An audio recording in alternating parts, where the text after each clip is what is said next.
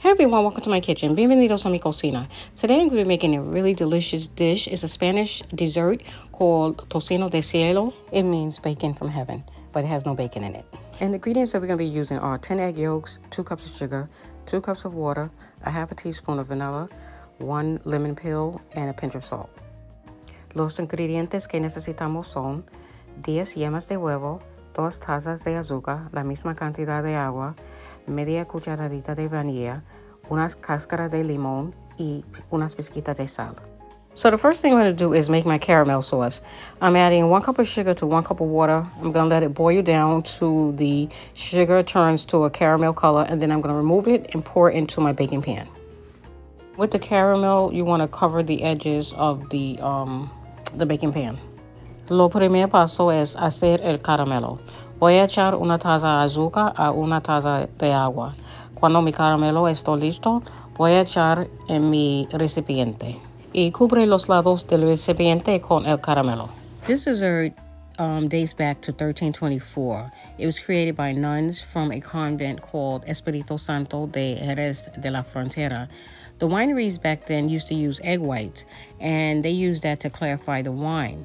And they would give the leftover egg yolks to the convent, and the nuns would make dessert. Hence, Tocino del cielo. Este postre fue creado en 1324 por las monjas del convento de Espíritu Santo de Jerez de la Frontera. Las bodegas usaban los huevos blancos para aclarar el vino y donaron las yemas a las monjas. Crearon el postre Tocino del cielo. So now I'm adding sugar and water into a pot so that I can start making my syrup. And I'm going to add lime peel, salt, and I'm going to add vanilla. Ahora voy a hacer un sirope para los huevos. Voy a poner la cáscara de limón, voy a echar sal y vanilla.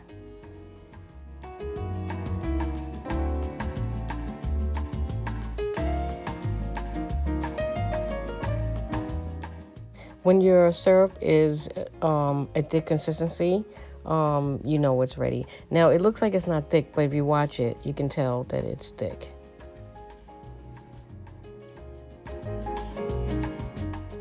Cuando tiene una consistencia así, como así, entonces sabes que está listo. So now you're going to pour your syrup into a glass or a bowl and let it cool off for about 20 minutes. So now I'm just removing the lemon peel because you don't need that anymore. And I'm going to start getting my eggs ready. Okay, vamos a enfriar el sirope 20 minutos. Okay, vamos a separar las yemas de las claras. So now we're going to separate the egg yolks from the egg whites. Now, you're probably wondering what to do with your egg whites now that you have all these egg whites. You can either make meringue cookies, merenguitos, or you can make a tortilla, an omelet. So just don't throw those away. Bueno, ¿qué haces con las claras que tiene? Se puede hacer merenguitos, merengue o una tortilla. Así que no bótalas. Ahora vamos a batir los huevos y añadir el sirope. So now we're going to beat our eggs, and then we're going to add our cooled syrup into the eggs.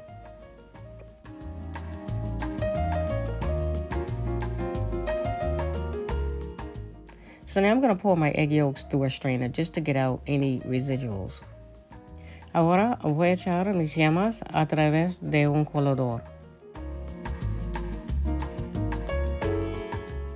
So now we're going to pour the egg yolks into our baking pan, and we're going to use another baking pan to create a water bath or a baño María.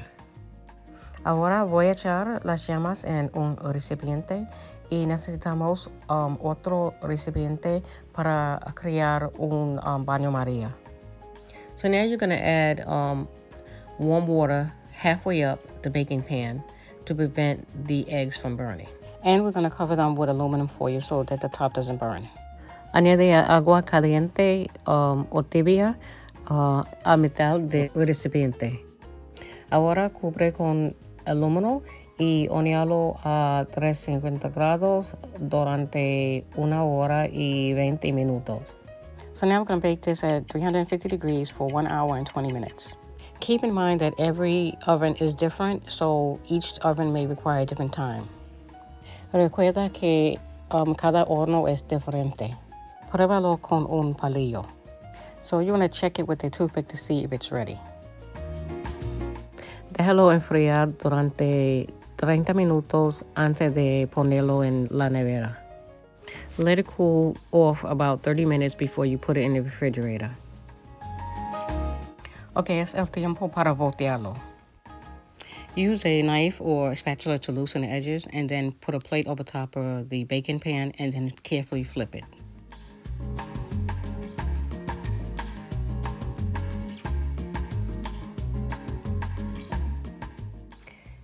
And here you have my delicious Tocino del cielo. Look how beautiful it is. Absolutely perfect. Miren como queda. Perfecto. Heaven on a plate. Heaven on a plate. This is almost too beautiful to cut, but I have to cut a piece because I've been dying for it. Este es mi parte favorito. Voy a cortar un pedacito. Now this is my favorite part. Cutting a piece and trying it.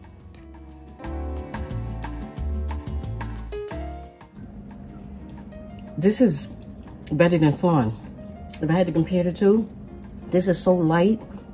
This should be called heaven in your mouth instead of Tocino del cielo, because this is delicious. I swear it is.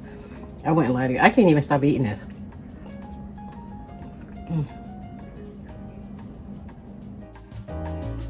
Wow. It's like a pudding consistency. It's not heavy like Flan is. La textura es cremosa y ligera y se derretí en tu boca. Es como un pudding. Well, my friends, it's time for me to go. I want to thank you for taking the time out to watch this video. Please subscribe to my channel. Give it a thumbs up if you like this video and leave a comment below. It helps my channel. And follow me on social media at these social media platforms. I have a blog and you can get my recipes from there. I'll leave a link below. Thanks for watching. Bye-bye. Bueno, mis cariños, es hora para irme. Gracias por verme. Si te gusta este video, dale un like y deja un comentario. Suscríbete a mi canal y haz clic la campana para no perderte mis videos. Sígueme en Facebook, Instagram, TikTok y Pinterest. Hasta la próxima. Muchas bendiciones. Bye bye.